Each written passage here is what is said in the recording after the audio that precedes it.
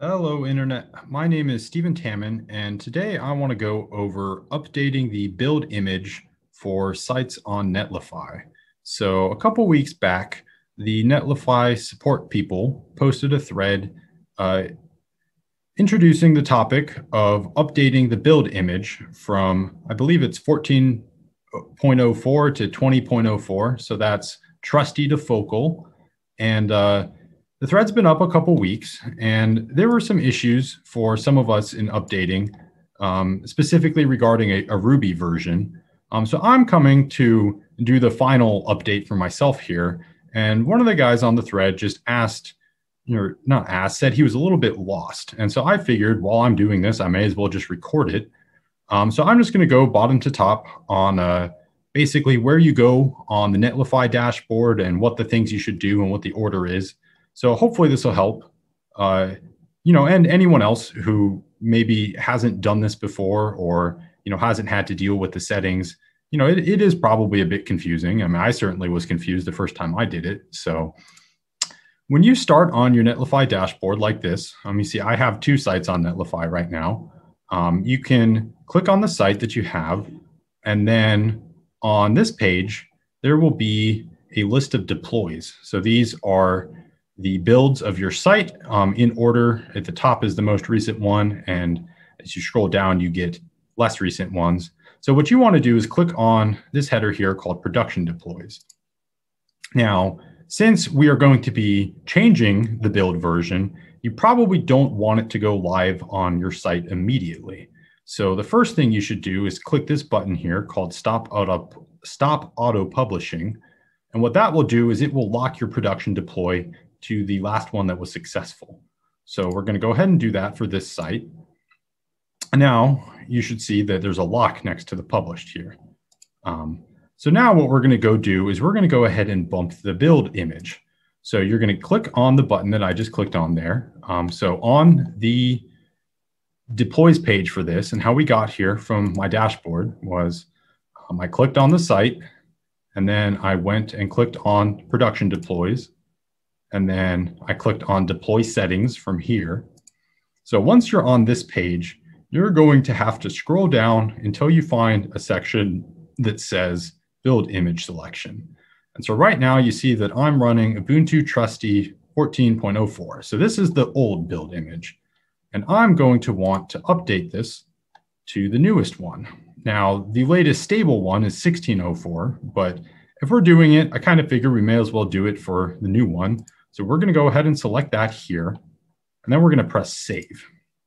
Now, before we trigger a build, I'm going to go ahead and relink the repository that my site is being built from, because one of the guys helping us debug in the thread had decided that some of the package dependencies that we were having issues with were getting linked from the first time that you link the repository to Netlify. So some dependencies got set, and it's not perhaps the greatest documentation because nowhere are you seeing where these versions are.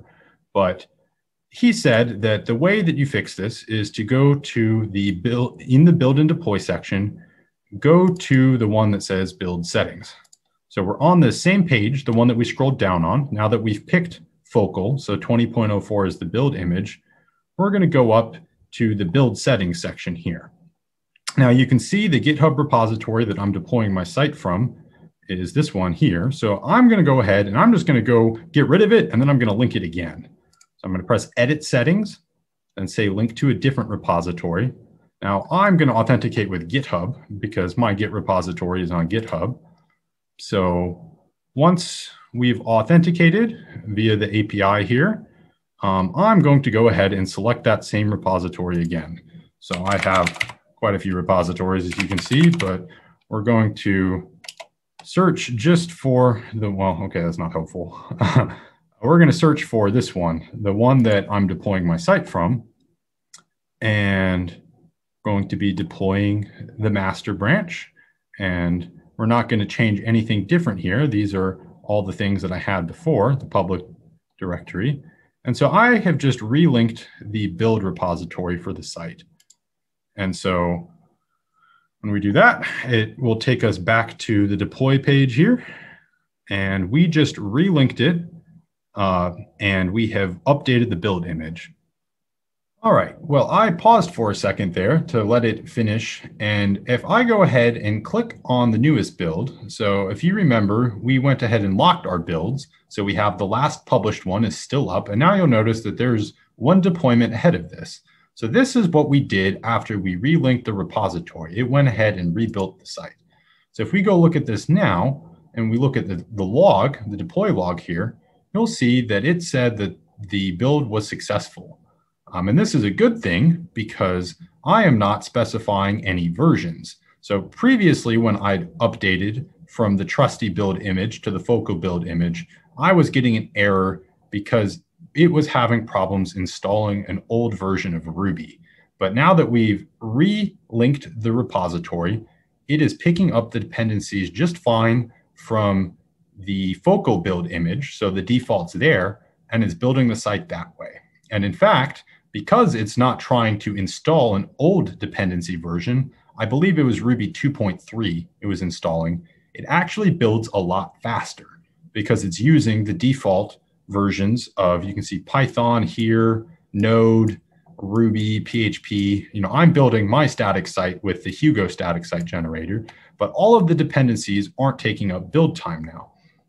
So what I'm going to go ahead and do now is I'm just going to go ahead and do exactly the same thing for the other site that I run. So just going ahead and reviewing what we do. So you go from your dashboard to the site, and then you click on production deploys, and then you stop auto publishing just in case you break something while you're trying to update. Then you go to deploy settings, and you scroll down until you find build image. And then you update the build image, you to whichever one you want, one of the newer ones. I'm going to be doing the most updated one, so Focal. And then we go ahead and relink the repository again. So you can see this one's a different Git repository, but the same process as we did last time. So again, I'm going to authenticate with GitHub because that's where I have my repository.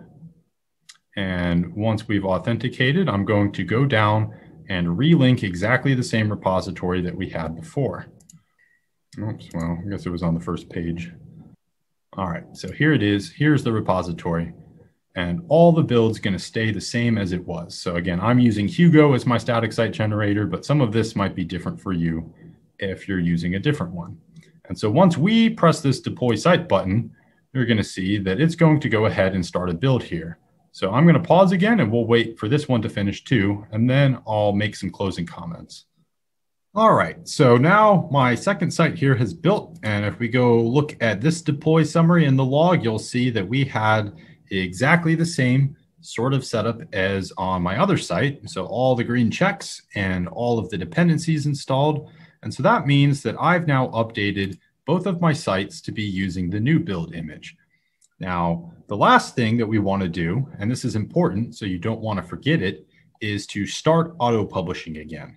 So next time you push a commit to the linked repository, that means that Netlify will run its continuous integration to go ahead and build your site automatically. So I'm going to go ahead and start it again on this site.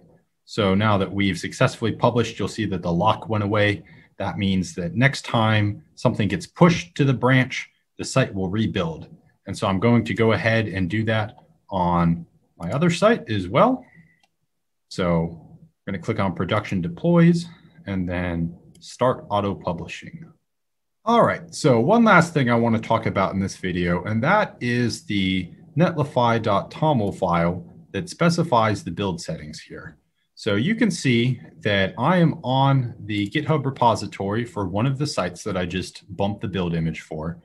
And I just wanted to give folks an idea if they already didn't know about what this sort of thing looks like. So you'll recognize these things from when I was linking the repository. These are the defaults, I believe, for Hugo. So this is the directory that we're publishing the site out of. And this is the command that's going to get run on Netlify server. And you can see here, I'm actually running a pretty out-of-date version of Hugo because my theme has some code that has been deprecated in later versions, but Really what I wanted to show here was that if you have a specific version of, say, Ruby or PHP or some other language that your site relies on, you can actually set the version right here in the environment section.